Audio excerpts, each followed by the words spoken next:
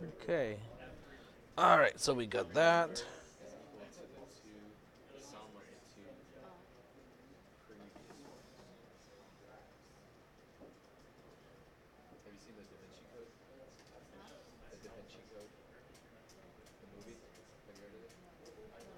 Oh, you gotta watch that. The Fibonacci number, it was, well, not a huge part, but it was the password of some kind of combination law. Yeah. Yeah, so that was, I think, the earlier part of the movie. Yeah, was that. It was a good movie with Tom Hanks. Yep.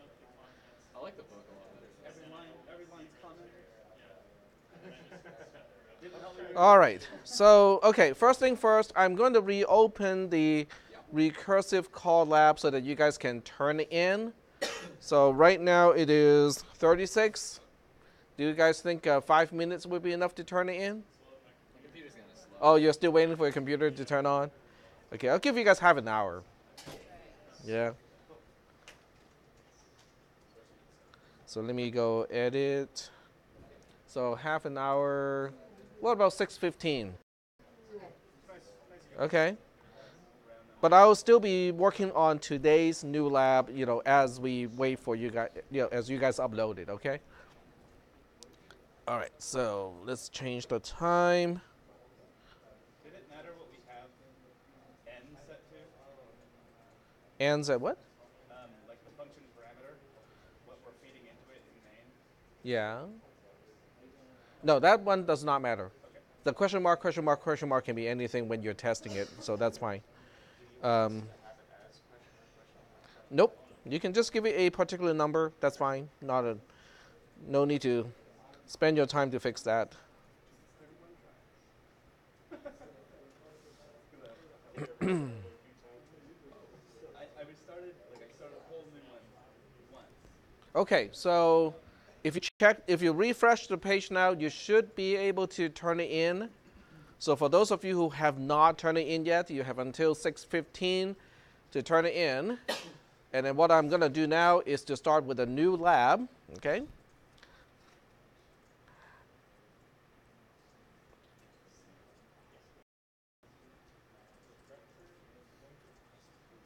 Okay, because the new lab takes a little bit of explanation. I don't want to do it during the lecture because that's just we'll be doing something related during the lecture. But since you guys have the lab before the lecture, so I can't really do it. Wait until the lecture. So that's the thing about this kind of time arrangement. Okay. You should have access to this one as well. It should be open already. It is about structures. So question number one is really kind of easy. All it does is asking you if we have a byte-wide architecture and we want to pack members of a structure as tightly as how many bytes is this particular structure going to take up? Yes. Oh, struct. struct. Struct. The one that is due in at 6:15 is fib. Fib. Yep. Yep. Huh? 24?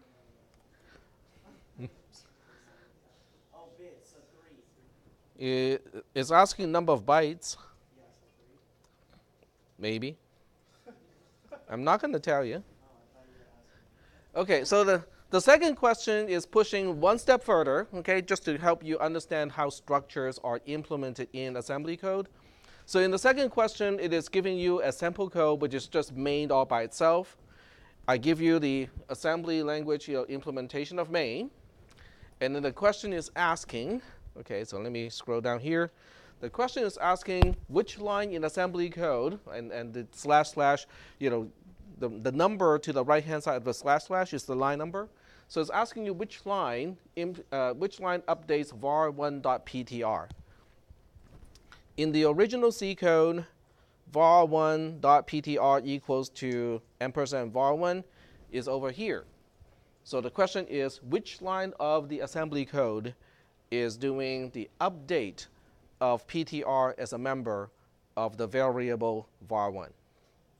So with this one, there's really no choice. You have to read the code and understand what each line is doing, keep track of the registers, and then try to figure out which line is doing that job. So, but you do have a week to work on this one, this entire lab. So I'm not going to give you the answer here, okay?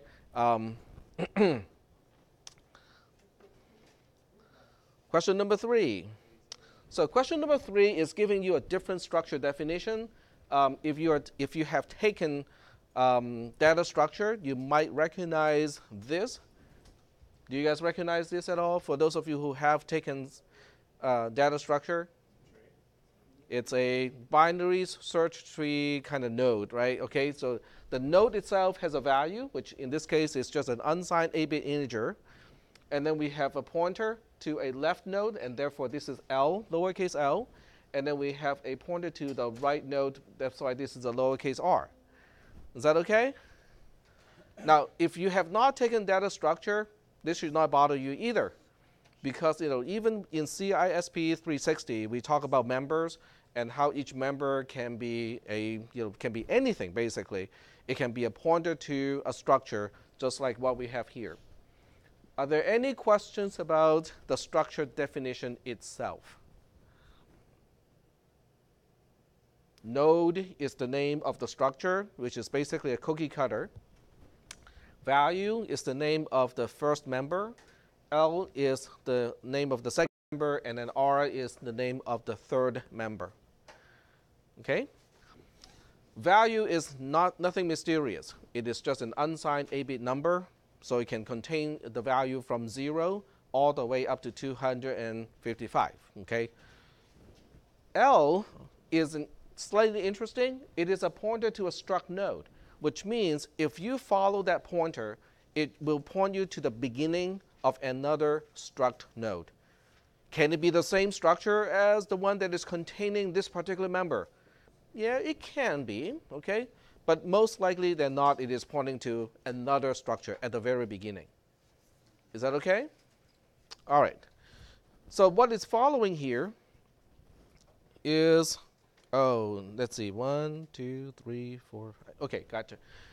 So what is following here is actual TTP ASM, text toy processor assembly source code. And you can see it's just a bunch of label definitions and a whole bunch of bytes, okay? So the question is asking how many node structures or struct nodes are being defined using this assembly code. The answer is just glaring at you in the face. I'm hoping you guys do not need to spend too much time on this one about the answer to the question, okay? But what is interesting is I'm defining a binary search tree using assembly, and I'm statically defining a tree at this point. So the most important part about this question is not so much about the question, okay? I want to put a question here just so that you guys have to do something so it's slightly interactive. But the important part about this question is, in the first structure, what is the value? The value is 5. And where does it point to with L? It points to the node starting at label N2. And what about R? It points to a node that is starting at label N3. What is at label N2? Another struct. What is the value of that struct starting at label N2? 3. What is the left pointer? It points to, which means, we stop here, okay? It doesn't have a left child to speak of. Where is its right child? Does it have a right child? And where is the right child? At label N4, okay? So when you follow all of this stuff here, for those of you who have taken CISP430, you can actually draw a binary search tree, once you understand what this is doing. Is that okay? What if you have not taken data structure? Understand it. it would still be the same thing. It's basically treating the second member and the third member of each structure as a pointer. So you can still draw pointers. Every time you see a label, basically, whenever you see a label reference, you draw an arrow. So you can draw an arrow here from N2 here to the label definition, which is here. N3, draw an arrow from here to here. And then N4, draw an arrow from here to here. And then N5 is all by itself, but it does go from here to here.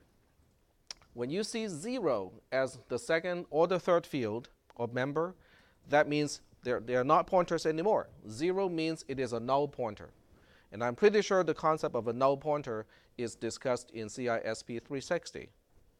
Or am I mistaken? It was discussed. Okay, so basically a null pointer indicates, don't follow me, this is the end. Is that okay? So are we okay so far with question number 3? Okay. Here comes the last question, which is the most important one. I give it 1 point, okay, but that's fine. Okay, we'll keep it at 1 point. This is where you have to write the code. This is where all the work is supposed to be at, and I did not give it enough point values. But it's a homework assignment. It is not so much the point value that is important. It is what you're going to learn from writing the code that is important, okay? Okay. This is by no means any hint of whether to do the homework assignment or not. Trust me, it is important to do this homework assignment because in the test, in the final exam, you may see something similar to this. So if you know how to do this already, it might make the final exam easier. The final exam is 40% of your final grade. So don't lose tens of points because of 1. Is that okay? And this point is 1 of 4 of this homework assignment, which is out of 20% of all the points that we add up for all the homework assignments. So even though this question by itself may only affect a small fraction of a single % of your final grade, by doing it, it might have an impact on many points in the final exam. Okay? Okay. So let's look at this program here, this subroutine here, and try to find out what it's doing. First of all, we look at the parameters. Okay, so focus on the parameters first. The parameters involve 2. There are 2 parameters. The first one is PTR. Let me just kind of zoom in here a little bit. It may not work well to zoom in, but okay, this is as much as I can do. Because okay, there we go. So PTR is a pointer.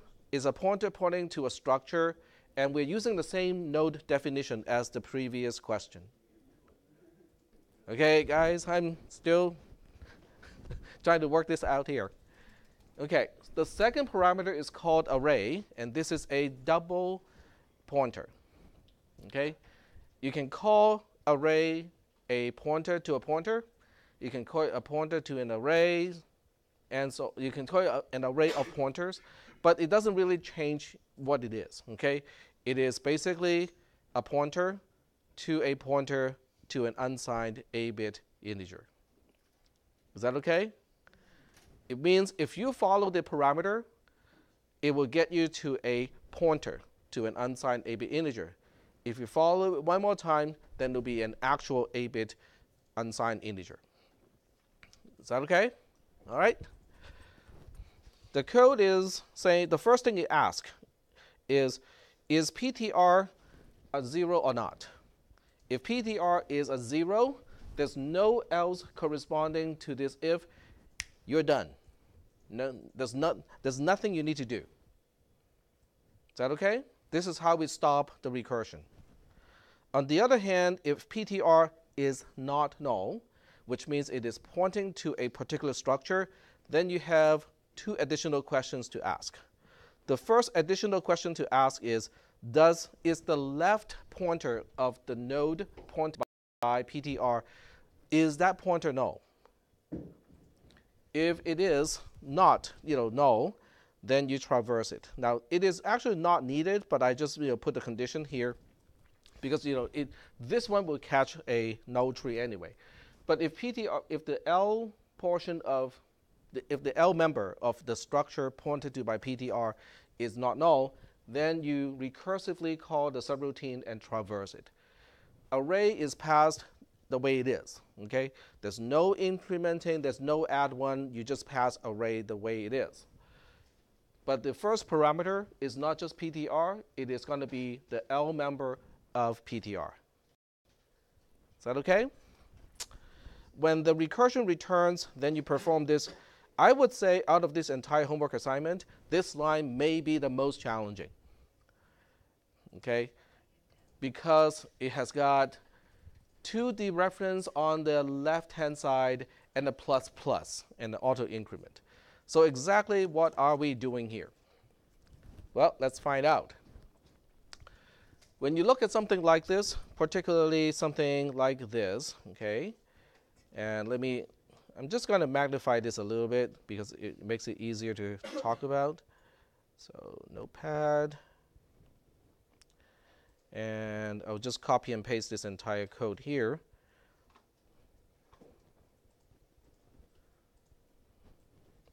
So my question is, okay, first of all, do we know how to get to this? The member value of the node pointed to by PTR. Can we get to that? If you can do the swap subroutine, this one is just as easy. Okay, because it has to do with the positioning of value as a member in the structure. Okay, so I'm not expecting a whole lot of problem on the right-hand side. It is the left-hand side that looks kind of nasty. And it looks like, can we actually do this? Have we learned enough concepts in cisp310 to do this? Because that is the prerequisite of this class, and I'm making the assumption of that. Is that okay? Okay, so when you look at something that is confusing, that seems to be confusing, and seems to involve a lot of complicated operation, where do you start? Panic attack? You start with what you can actually start with, right? So when you have nested parentheses, where do you start? All the way as inside as possible. Okay, so you start with array. So can we get to array? Where is array? Array is a parameter. Do we know how to get to the second parameter of a subroutine? Swap has two parameters. So we know how to get to the second parameter of a subroutine. Okay? In a sense, this subroutine is easier than swap because it doesn't have a local variable. There's no t. Okay? Okay, once you get to array, what are you going to do? You dereference it, right? In other words, the next thing you do is you handle this dereference operator. Is that okay? So that would give you what? If you combine all of this, what is the type of this expression? It's a pointer to a uint8 underscore t or 8-bit integer. Okay, so that's absolutely correct. Okay, now what am I doing with it? Increment, but it is a post increment. Okay, so if it's a post increment, you have to be very careful, because in most cases, in many of your cisp310 homework assignments, if the auto increment is on its own as a statement, it doesn't matter whether it is pre-incrementing or post-incrementing, because in those cases, you're only using the side effect of the increment, but you're not actually using the value of the increment. Is that okay? But in this case, something is using the value of the auto increment. This asterisk operator on the outside is actually using the value of the auto increment. So now, pre-increment versus post-increment makes a difference. In other words, if I were to change, I'm going to change it back, so don't write it now. So if I were to change this expression to something like this, it would not behave the same way as the original code, which has the plus plus after the expression. Yep. So with the post-fix increment like that, does the Yes. So the plus plus technically happens after you store the value. After you utilize the value for dereferencing, then you auto increment. It is as if it is on its own line. Okay. So let me say that one more time. It is as if the auto increment is on its own line after this entire statement. Yep, you can do it like this. But you have to remember the plus plus does not apply to array. It applies to what array points to. Okay? So it is equivalent to this code without the auto post increment here, but you perform the first statement the way it is without the post increment. Then you have another statement just to add 1 to, not array, but what array points to. Is that okay? Okay, so now that we have taken the post increment mystery out of that line, then you can look at the first line here and go like, oh, okay, so the parentheses are not actually needed anymore because, or at least we can remove one without causing it to be difficult to read. This is basically a double dereference. So where am I actually storing the right-hand side? I'm not storing to the parameter. I'm not overwriting the parameter. I'm not overwriting what the parameter is pointing to. I'm overwriting the location that is pointed to by the location that is pointed to by array as a parameter. Is that okay? And then after this, we have a very symmetric code to the earlier one, which is we check member R of the structure pointed to by PTR to see if it is null. If it is null, we don't have to do a single thing. If it is not null, then we also execute the traverse code. Okay, so I mistakenly wrote this code to be a little bit longer than it needs to be. For those of you who want to make this as simple as possible, because your time is precious, you can basically remove the conditional statements without causing any harm. Okay, so I'm going to get back to, I'll explain why that is the case, but I'm just going to show you what the code would look like after I remove the extra code that is actually not needed. It doesn't hurt either, it's just not needed. Okay, so this is the code that would do exactly the same thing as the original one. Why do you think the conditional statement is really not needed? What? Exactly. So it's only a matter of, are you going to have one extra recursion level or not?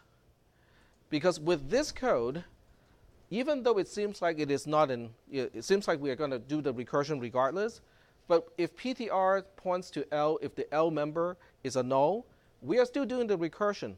But as soon as we get to the next level, PTR is going to be null, and we go like, oh, there's nothing to do, return immediately. Is that okay? So if you want to simplify the implementation, take out the two inner conditional statements because they are not needed. It's not incorrect. It is just that they save you one level of recursion. So in the grand scheme of things, they're not saving you a lot of time.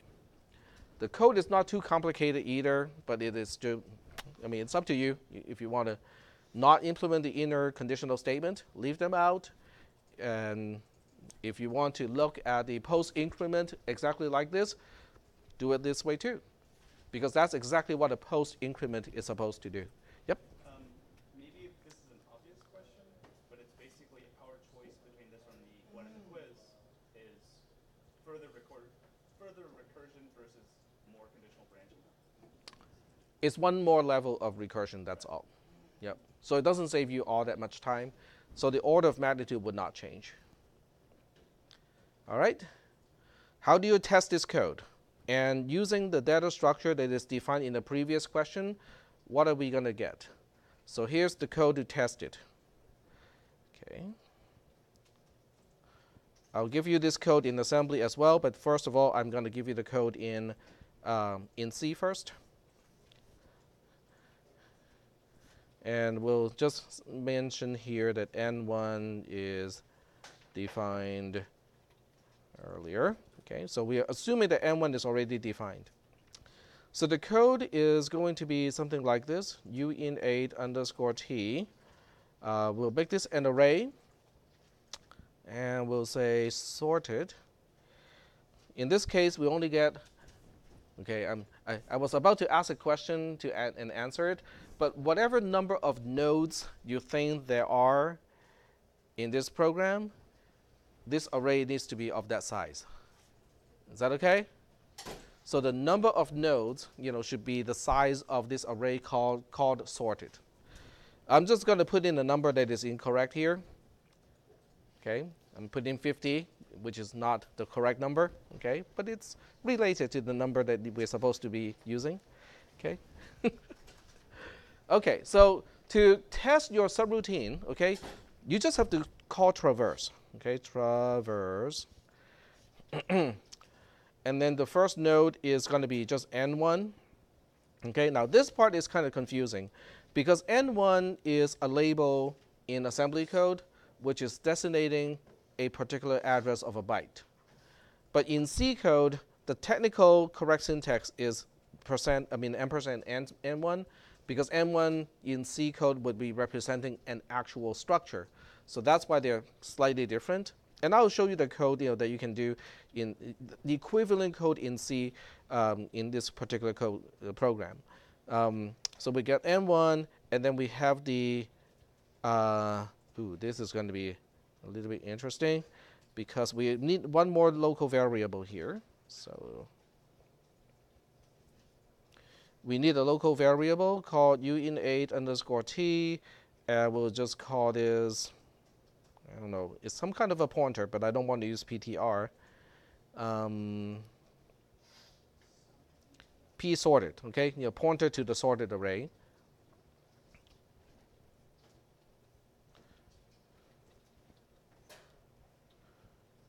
All right. So this is the C code that you should write in order to test the program. This is the subroutine that you need to implement. I will give you the main, okay? I will give you the main code, not as a part of the question, because once you start the quiz, I can make additional changes. It won't reflect. So I'm going to include that in the main module, so you can just download it. Is that okay? Oh, right. I need to give you the equivalent definitions of N1 and so on. So let me give you that too. All right, so N1 is actually looking like this. N1 by itself is a struct node. But then you can also use curly brace to define the members inside a structure. It is an initialized global structure in this sense. So I need to remember it's a 5 in that question. Yep, here we go. So we have a 5. And then we have the address of N1, N2, and then the address of N3, like that. And then we have struct node N2 equals to, I'm just switching back to look at the number, 3. So we got 3. You can use a 0. There's no need to cast a 0 into a pointer to use it. And then the address of N4, curly brace.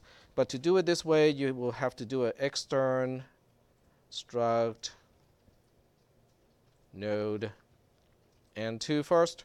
If you don't do this line, then when you refer to the address of N2, the compiler will complain about it. Is that okay? So I'm just giving you the equivalent C code of what I did earlier in the previous question. Do we have any questions about the C code here on line 13, 14, and 15? Can you guys relate these lines of code back to question number 3, where we define N1, N2, N3, but using the byte construct in assembly? Is that part okay? All right. Cool. Okay. Yep. So do we also need an extern struct node for 3 and 4? Yep. I'm not giving you the entire thing because that will make counting the number of nodes, like, I don't want to spell out that answer, even though the answer is really simple to begin with. Okay, there's one more thing here. P sorted needs to be initialized with sorted. In other words, P sorted is a pointer that is initialized to the beginning of the sorted array, where you will store all the values. Okay, so this is the entire program in C, save for the struct definition, which is already a part of the question. So are there any questions about the C version of this code? And remember, you don't need to write main. You don't need to define the structures. You just need to write traverse. Is that okay? So I'm going to give you the C code for main. So let me switch back and start a new window. All right. The node stuff okay, I'll make it very easy on you guys. Because I don't want to make the tedious part time consuming, so that you don't have any excuse about not having enough time to work on the difficult part. Okay, so here's the structure stuff, and your main is going to go before this. Oops. There we go.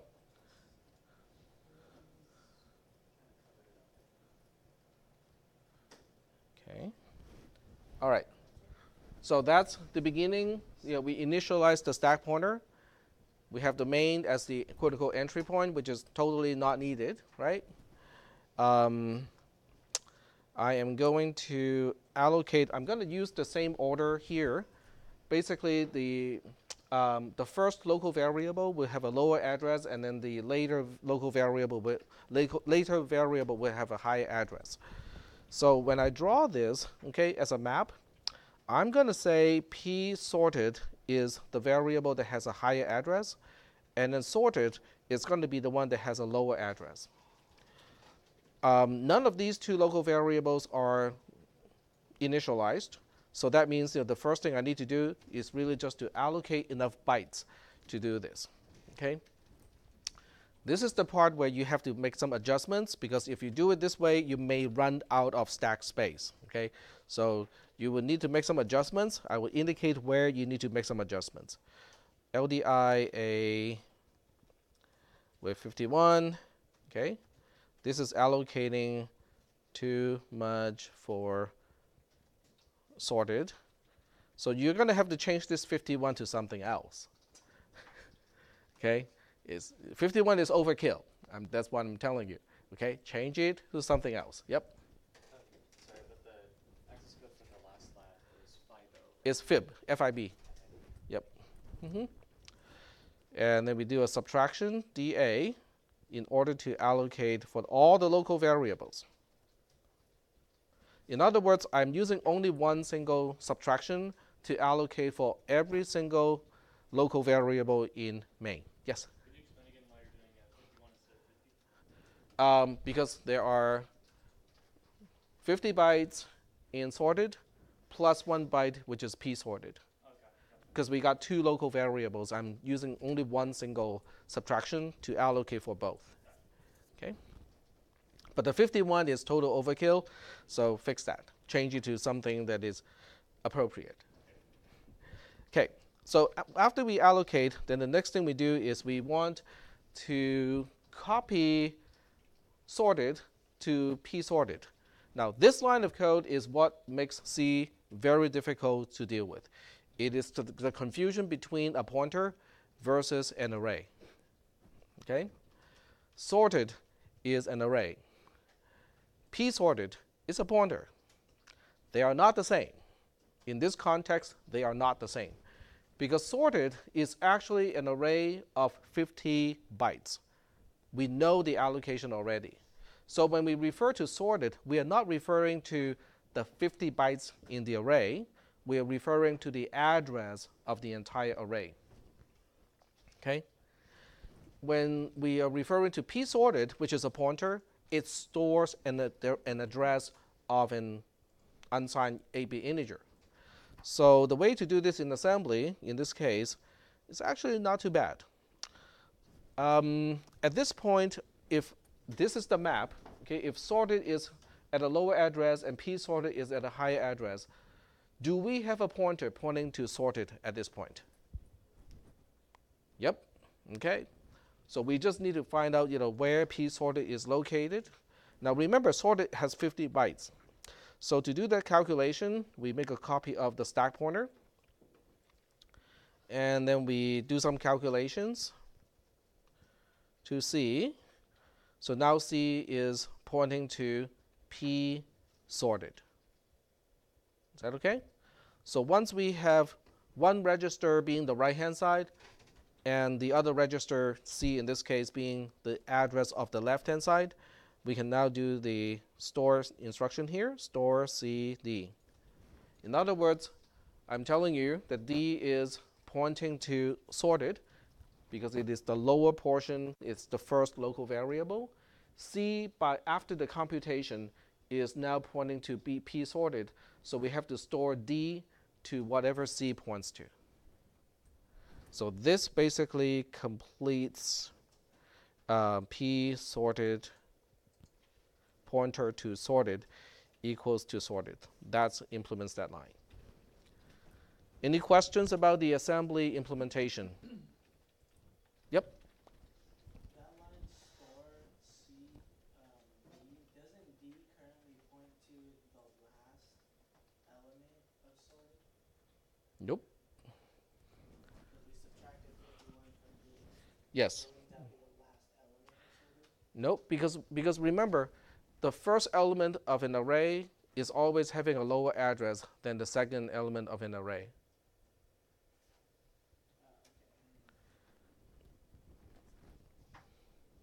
Okay. Is that part okay?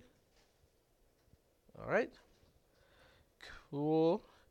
So now we are ready to implement line 21 of traverse. We have to pass two parameters. The first parameter is the address of P sorted. Well, that's kind of handy, isn't it? Because something is pointing to it already. All right, so we do a decrement D to allocate the space for the argument. And then we say we're going to push C on the stack because C is the address of P sorted already. Okay, hold on. Let's check here. Okay, does everything check out? Are the types matching at this point? In other words, if I claim that C is the address of P sorted and it is being pushed on the stack, does it match the type of the second parameter of traverse? Okay, tell me what is the type of P sorted in the C code. It's a pointer to a unsigned 8-bit integer. Very good.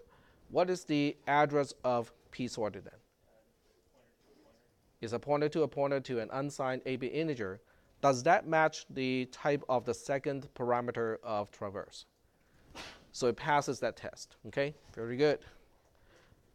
Okay, now we are ready to push the first parameter, which is N1, the address of N1 in C code.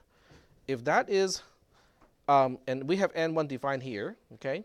So now the question is, how do we push the address of N1, the node structure, on the stack? Low I A N1, and then decrement D to decrease the stack to allocate for that parameter, and then do std a.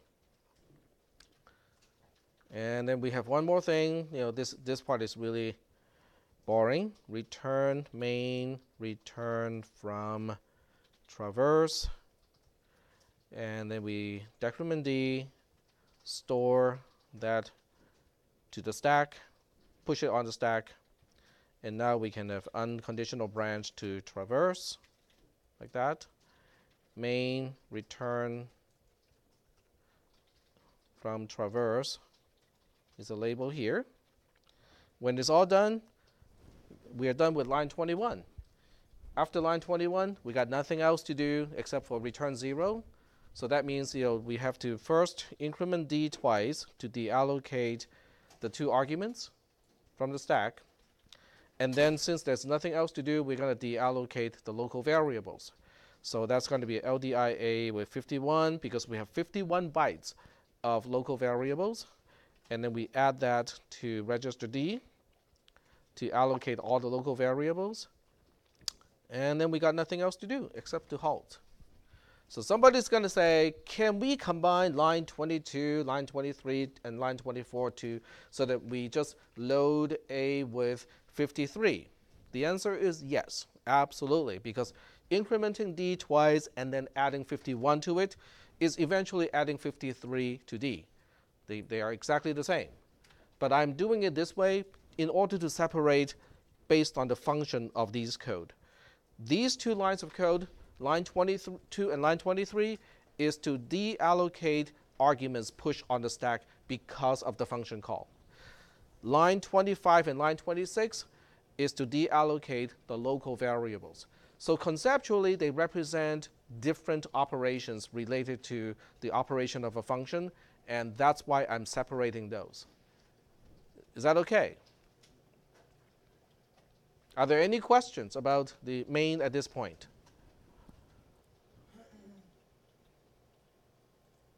Question? Yep. Why not just LDI D0? Because if you do LDI D0, that will only work if you're in main. This code, except for the halt, will work in any subroutine. Well, what I mean is that, like, at the return 0 in the C code, Uh-huh. we know that we won't need those variables anymore, right? But what if you want to turn your main into a subroutine that is not main so they can be called by another subroutine?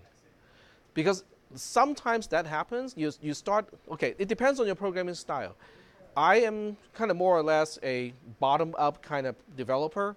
So I write the lowest level type of functions first, and then I use my main to test those things. And then I turn some of my main into its own subroutine, or at least a part of another subroutine. So I constantly turn my main to something else and then write another main to be the actual main. So that's why I typically write code like this, so that if I do need to turn this main into a subroutine, I just need to change the halt into the 3 opcode for returning, and then main becomes just like any other normal subroutine. So it's just a lazy bad habit that could end up as more work later, basically? You mean LDI D0? Yeah. Right, because it's a shortcut that works, but only in the context of you're in main. This will work in any subroutine. And from the concept of a class, I just want to reinforce, how the stack is utilized. Yep. So I understand where you're coming from, okay? Because eventually it is the same thing, but from the perspective of illustrating the concepts, I would like to spell it out, and so that people can understand how the stack pointer is moved up and down. Yep. Now, if this is done and D ends up with a 0, I feel good about it because I know that I have used the stack correctly. I have, allocated and deallocated everything correctly. If I substitute these instructions with LDI D0 and D becomes 0 at the end of the program, then I don't know exactly whether I did utilize the stack correctly or not. Do you see what I mean? Yeah. Yep. So I would like to check all of those things when I write my code. Okay. All right, so with this all done, I'm going to put a stub subroutine here. So I'm going to put my little stub subroutine of traverse all the way here, and I'm just going to put a halt instruction here. In other words, as far as I'm concerned, I'm only going to give you the code as a template with main, with the definition of the structures, and then I'm going to stop here. I just need to make sure that the parameters on the stack are pushed correctly. So I will give you a starting point like this, and then you kind of have to run with it. Is that okay? All right. So Control A, copy this. And do we have the assembler? Yes, we do. Not surprisingly.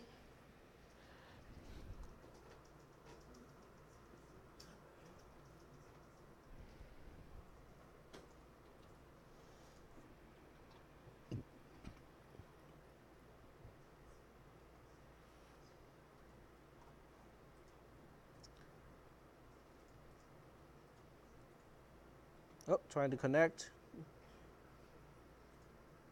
Uh-oh. It's probably... Okay, let me...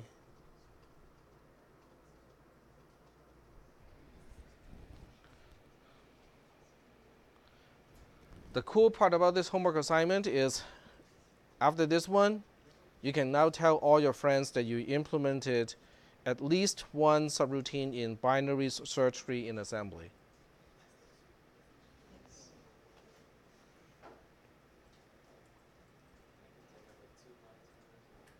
Huh? But depending on who's reading it, it can have a lot of significance. Oh, I'm not signed in. It's not convinced that I've signed in. Do. Okay. Sign back in. And I thought, they use a single sign-in thing for Canvas and apps. That does not appear to be true. There we go. Okay. So now that should be happier now.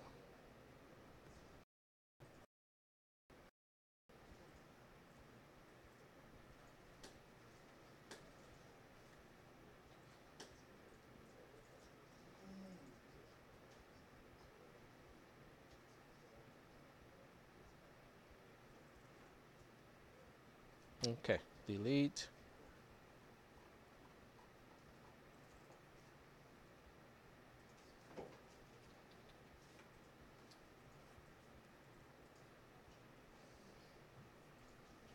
Paste.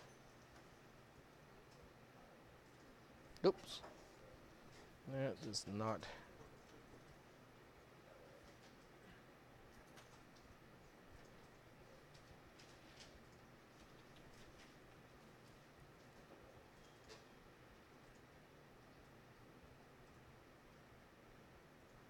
Okay. All looks good.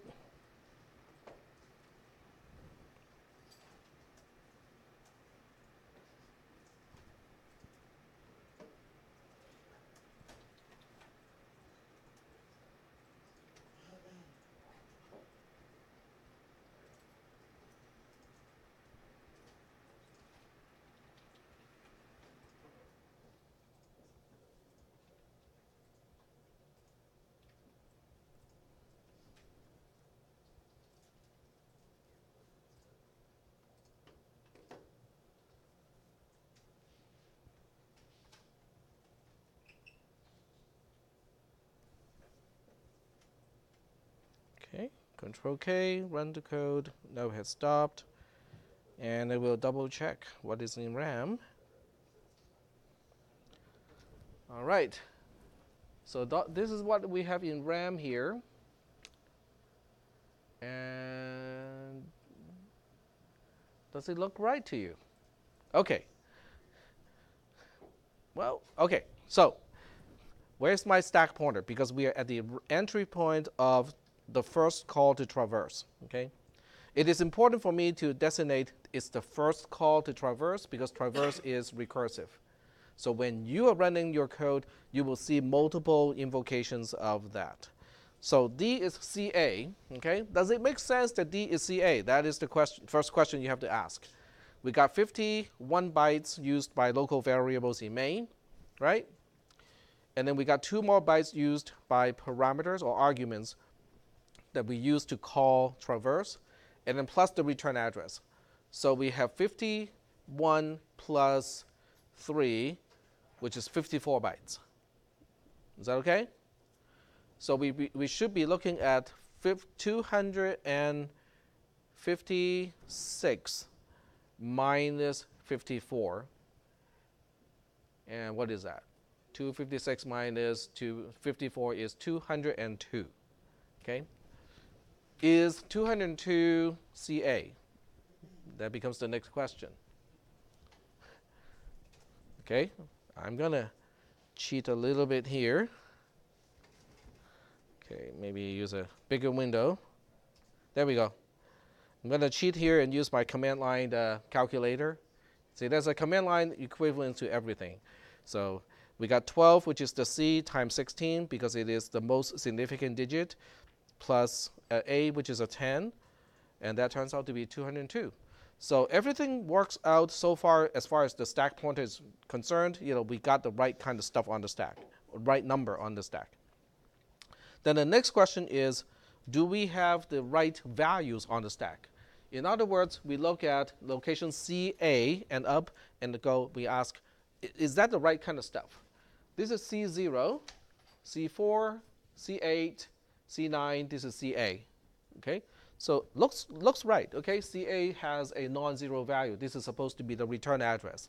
In other words, 15 as a hexadecimal number should be main return from traverse. Okay, you can look it up, and I'm pretty sure that is correct. Then the next question is, we got 1B and FF here as my parameters. 1B is which one again? Is our first or second parameter? My first parameter, which is N1. Okay, so you look up N1 and you ask, is that N1 over here? You can check the assembler for that purpose as well. So this is 1, 8. Yep, this is 1, 8. This is 9, A, B. This is B. Is the first node starting with a 5? Yep. Okay, so we are pretty sure this 1B is in fact the address of node 1, N1. Okay. What about FF? Is that my local variable called P sorted? And P sorted is supposed to be initialized to the beginning of the entire array, which is sorted, right? Where is the beginning of sorted in terms of the addresses? It is, well, next to the FF is the last byte. No, excuse me, I meant the FF stored in RAM. You mean this byte here? That is correct.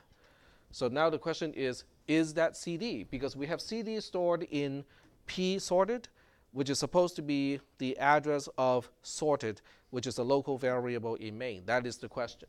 So is that 0, 0 here, that is to the right-hand side of this FF, is that location CD? Well, let's check. C0, C4, C8, CC, CD. So everything checks out. So this program, as it is right now, can be used as a starting point for the longer part of your homework assignment. Is that okay? Yep. Is this lab going to kind of take us to the final exam, or are we going to have another one? This is a 1-week lab, so this will take us to next Thursday, and then on next Thursday we will go over the practice final. Yep. So this is the last lab that we're going to do. What is the last day of class before final? Next Tuesday? Okay, so that matches up pretty perfectly. Perfect. Okay, excellent. It's next Thursday. Not the next Thursday, the Thursday after that is our final. Which one? 2 weeks from today. From today, yeah. 17th? It's Tuesday, right? Okay, so in case of doubt, what do we do? No. No, in case of doubt, we vote. See who's the majority. The majority, whatever the majority says is truth. Finals a freebie. Finals a freebie. Finals a freebie. Who seconds? Those who agree say aye, right?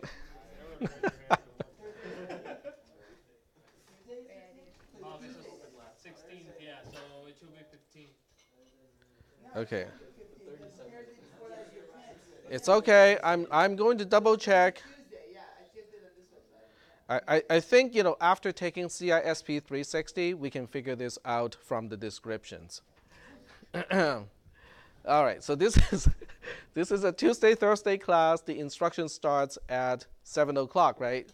So 7 p.m., Tuesday, Thursday class So our final exam is May 15th, which is a Tuesday, from 8 to 10 p.m. The good news is Hall Vet is still open after the final is done, so we can all go to the Vietnamese restaurant. I didn't say I pay for it. Yep. And so we're gonna go over the final the Tuesday. This is due. The final. Yes. Which is going to be very natural because the final exam is heavily leaned in on the material after the second exam. Huh? I heard you make it easy, right? And now it's over. Good job. Now easy is all subjective.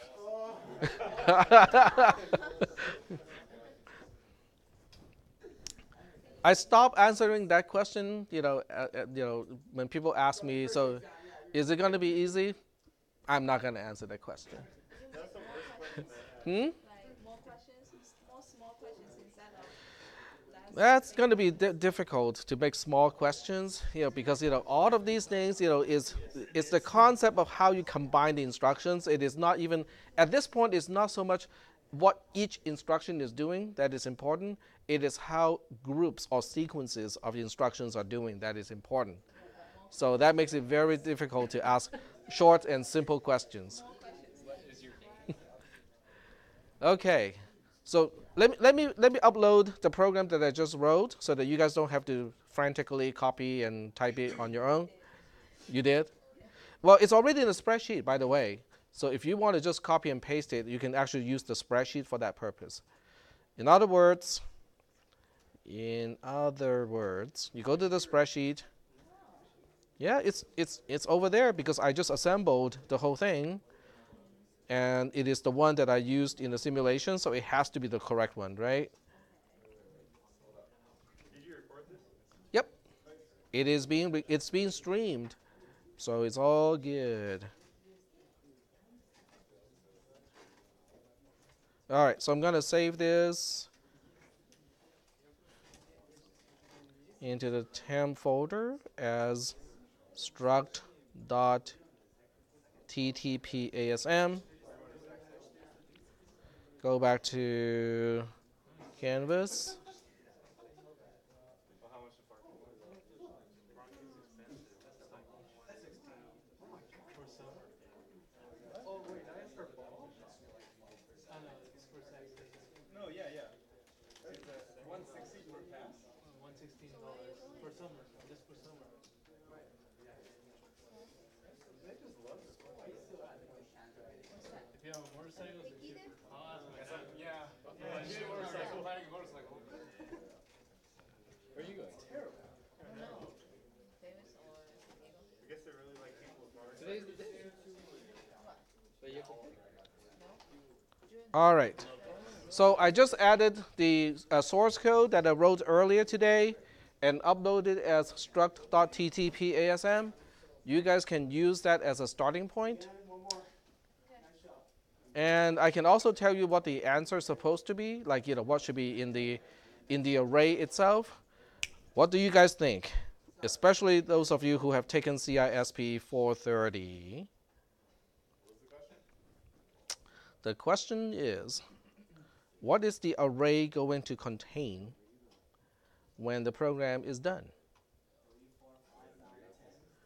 Okay, so let's check out the tree first. Okay, so we'll go to question number 3. Okay, so we have, this is the root because this is what we are passing to the traverse subroutine, right?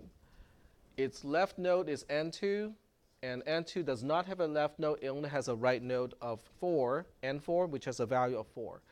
So this is the root, this is the left of the root, and this one is the right of the left to the root.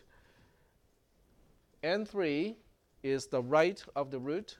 It goes here, has a value of 10, and it has a left node which has a value of 9, has no right node. And we are doing a in-order traversal of a binary search tree, which means it's going to print these values in a sorted order. Okay, let me do this on the whiteboard. I'm going to keep the projector because this is how I'm going to copy it. So we have 5. Okay, so graphically you can look at the 5 as a node, is a root. This is left, this is right. The left of the node, or n1, the node has n2, and n2 has a value of 3. That particular node has no left node, but it does have a right node of n4, which has a value of 4. Okay? The right node of 5 is n3. n3 itself has a value of 10. It has a left node that has a value of 9, and it has no right node.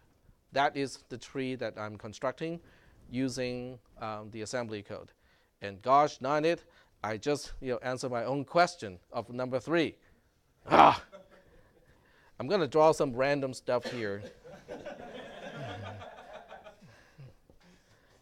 Okay, there we go. That should totally mislead you guys to the wrong answer. Okay. Okay, but this is a traversal, right? It's an in-order traversal. So that means 5 is not going to, we're not going to do anything about 5 because we first examine what is to its left. Something is to its left, okay? But we're not going to do something about this one until we confirm that there's nothing here. Then we go back here and say, okay, we'll put 3 into the array. And then we explore what is to the right-hand side. There's a 4. We say that there's nothing to the left of 4, nothing to do. Then we put 4 into the array. Then we check whether there's something to its right, nothing there. Back to here, but we already put 4 into the array. Back here, we already put 3 into the array. We go back here, we put 5 into the array. So at this point, we have 3, 4, and then 5 in the array. Then we go onto the right-hand side of 5 and go like, is there something there? Yep, there's a 10, but we don't do anything yet because 10 has a left-hand node. We go to 9. It has no left-hand node. We put 9 into the array. Then we check whether it has a right-hand node. It doesn't have a right-hand node. We go back to this, but we already put 9 into the array. There's nothing to do at this point. We go back to 10. Then we put 10 into the array. Then we check whether there's anything to the right-hand side of 10. There's nothing to the right-hand side of 10. We go back to 10, but there's nothing to do because we already put 10 into the array. We go back to 5. We got nothing to do because we put 5 into the array already. So the array that we know as sorted in main as a local variable should have the values 3, 4, 5, 9, and 0A. So all of these are bytes, okay? So these 5 bytes should be at the beginning of sorted if traverse is working correctly. Is that okay? So when I'm testing your code, I'm going to give it a different tree just so that people do not put those 5 bytes directly into sorted and call it a day. It's like, I'm done. I'm just changing the first 5 bytes of those memory locations. I'm done. People looking for shortcuts, right? Huh? I have 9 twice. This is 0A, yeah. Bad penmanship. Yeah. Okay. So for those of you who have taken cisp310, what do you think of this assignment? It's actually easier than the swap subroutine. If you really think about it, this is actually easier than the swap subroutine. Huh? Yep. So it becomes a. You have to basically understand the concepts now. It really is a concept issue. The code is not going to be long. I can almost tell you that.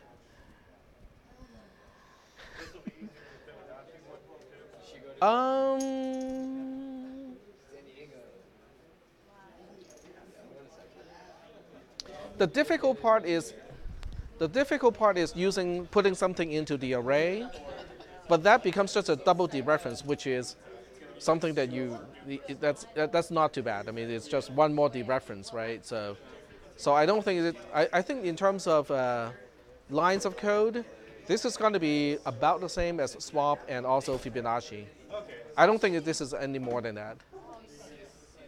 But it's the concept and also how you're going to debug it that is going to be the tricky part. That will be the tricky part. Yep.